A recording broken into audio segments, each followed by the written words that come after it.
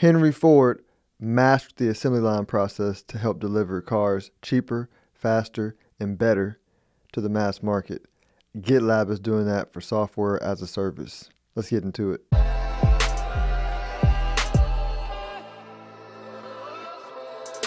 Each episode, I'm helping investors understand how I look for investments that could turn a small amount of money, like $1,000, into a huge pile of cash, like $100,000 in 10 years or less. There's a bunch of them out there, and this channel is about teaching you how to spot them. Think of software development like building a giant Lego castle with a whole team. You need a place to store all the pieces, which is the code. You need to keep track of who's doing what, and you need to make sure everything fits smoothly together. That's where GitLab comes in.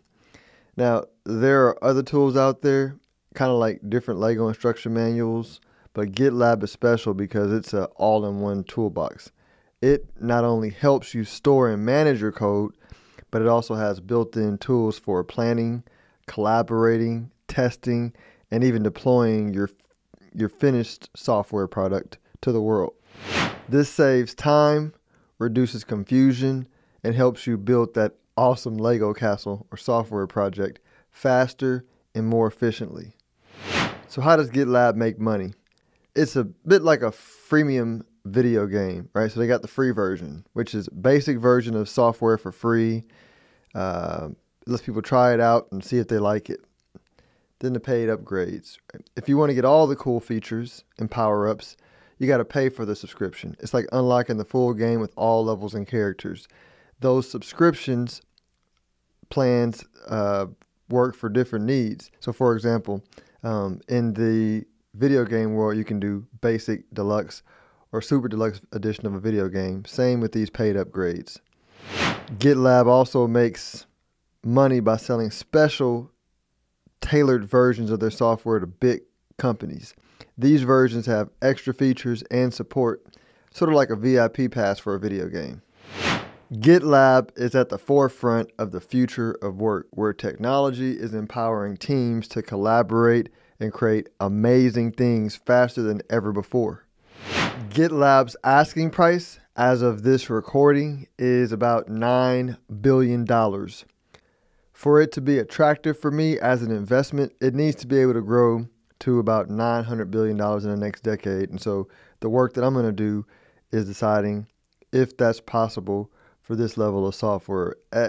My initial gut reaction for this is not super bullish because while I think that it has a lot of potential upside, going up 100 times from where it is right now, I'm not totally convinced I'm going to do the work.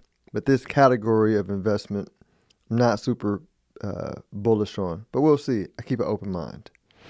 Want the inside scoop on how I find investments that can go up 100 times from where it is right now and how I do my research?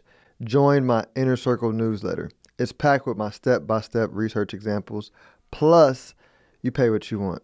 No tricks. I just provide valuable information that helps you feel confident about your money. The link is in the description below. Make sure you like, subscribe, and hit the notification button so you can get more insights on the videos we put out in the future. Thanks for hanging out, and be fruitful and go multiply your money. Philip Washington Jr. is a registered investment advisor. Information presented is for educational purposes only and does not intend to make an offer or solicitation for the sale or purchase of any specific securities, investments, or investment strategies. Investments involve risk and, unless otherwise stated, are not guaranteed. Be sure to first consult with a qualified financial advisor and/or tax professional before implementing any strategy discussed herein. Past performance is not indicative of future performance.